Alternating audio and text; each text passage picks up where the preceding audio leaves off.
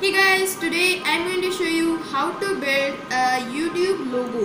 So video शुरू करने से पहले आप में ये जो रेड कलर का बटन देख रहे हैं इसको प्रेस कर दीजिए अगर नहीं किया है तो, और अगर आप नए हैं तो बेल नोटिफिकेशन को चालू करना ना भूलें एंड मेरे वीडियो को लाइक कीजिएगा and that's it, let's start building the YouTube लोगो।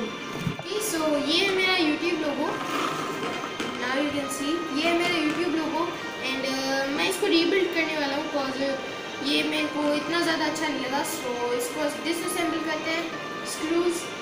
सो हमारा YouTube लोगो रेडी हो चुका है एंड नाउ इसको हम लोग रीपेंट करेंगे बिकॉज इसका ये वाला पेंट मेरे को नहीं चाहिए। सो मैं इसको लूँगा एक ब्लू और थोड़ा बहुत ब्लैकिश पेंट।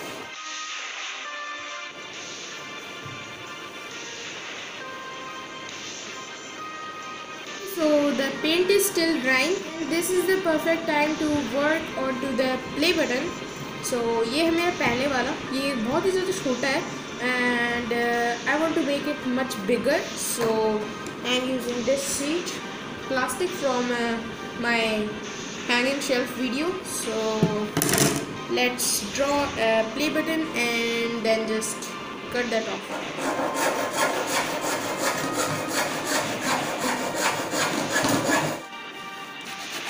सो गाइस मैं इसको थोड़ी सी सैंडिंग दे रहा हूँ ताकि ये थोड़ा बहुत डायमंड प्ले बटन की तरह दिखने लग जाए एंड फिर बाद में मैं इसकी थोड़ी सी वेट सैंडिंग भी कर रहा हूँ। सो मैंने जस्ट अभी ये बनाया है एंड ये बहुत ही ज़्यादा शाइनी है एंड स्मूथ एजेस, बहुत ही ज़्यादा सुंदर लग रहा है ये प्ले बटन एंड जो प्ले है इसका शाइन, इसमें अभी भी थोड़ी सी ब्लैंक्स बाकी है उसको निकाल देंगे बट बहुत ही ज़्यादा शाइनी और ग्लॉसी फिनिश है।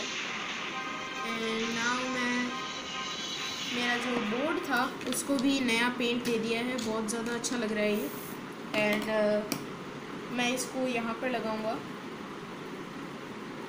Like that. इसको हॉट ग्लू करेंगे एंड देन मैं कुछ मेरे जो स्क्रूज हैं वो यहाँ पर लगाऊंगा ताकि मैं कुछ हैंग कर सकूँ। ये की होल्डर की तरह काम करेगा like that.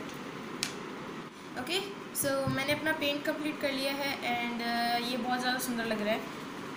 Look at this. Hope you like this video. मिलते हैं अगली वीडियो के अंदर, तब तक के लिए स्टे होम स्टे सेफ।